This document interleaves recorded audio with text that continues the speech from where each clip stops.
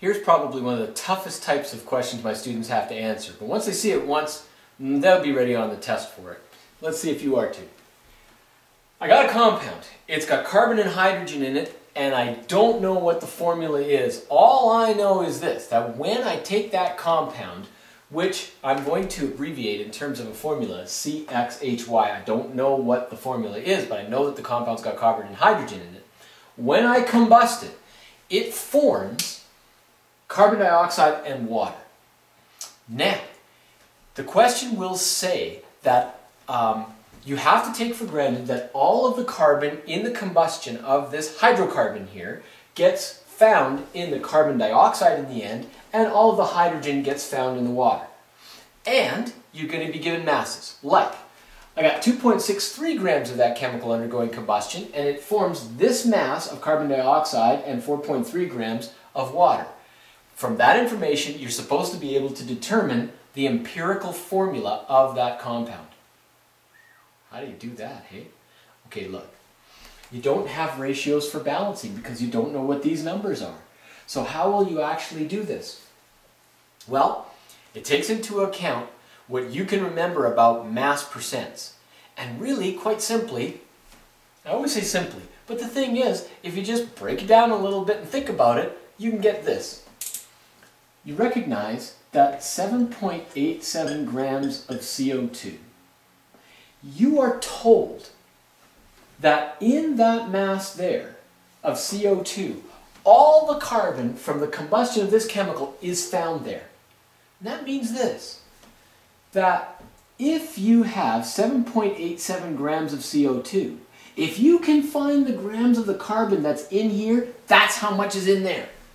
Now that just tells you the grams of it, doesn't tell you the moles or the ratio, but you can find that. 7.87 grams of CO2 times. Now what is it? How are you going to find the grams of carbon? Think about what you want and what you don't want. You don't want the grams of CO2. What do you want? You'd really like to know the grams of carbon. And is it not true that in this molar mass, which is 44.01 grams, that there's 12.01 grams of carbon in that total molar mass? It's good, hey? So now, what does that equal? Well, when you do this math here, that's going to equal, I'll tell you what it's going to equal. It's going to equal 2.15 grams of carbon. Now, what have you got? You got the mass of carbon that's in that carbon dioxide right there. That's how much carbon is in that mass there. But that's also how much carbon is here as well. So of this compound here, 2.15 grams of it is carbon.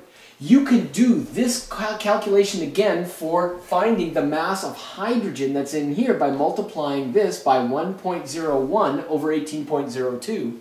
Or you can just say, well look, if that's the grams of the carbon that's here, the grams of the hydrogen is going to be the difference in those two numbers, 0.48 grams of hydrogen. Great. Now what have you got? You know the grams of the carbon and the grams of the hydrogen that are found here. How do you find the empirical formula? Take the masses that you've got. So it's 2.15 grams of carbon. You don't want grams of carbon, you want moles of carbon. You take the 0.48 grams of hydrogen. You don't want grams of hydrogen, you want moles of hydrogen. What are the molar masses here? 12.01 grams per mole and 1.01 grams per 1 mole. And what are you going to get when you do that math right there? When you divide 2.15 by 12.01, you get 0.179. We'll just keep a bunch of digits till the end, moles of carbon, and you get 0.475 moles of hydrogen. So remember, you turn grams into moles. What do you do for empirical formula then? Take the smallest mole quantity and divide it into each number.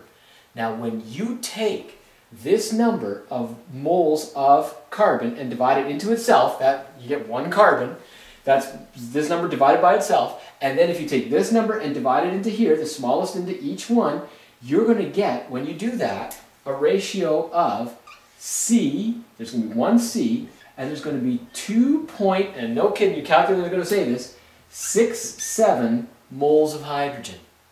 Well, that's not an empirical formula. But what did I tell you to do when you see a 0.67? That's a 2 2/3. So it's a third ratio. So when you see the 0.67, multiply everything here by 3. And what are you going to get? C3H, that number times 3 is 8. That is the empirical formula, C3H8. And as a matter of fact, it very much is likely going to be the molecular formula for a chemical called propane.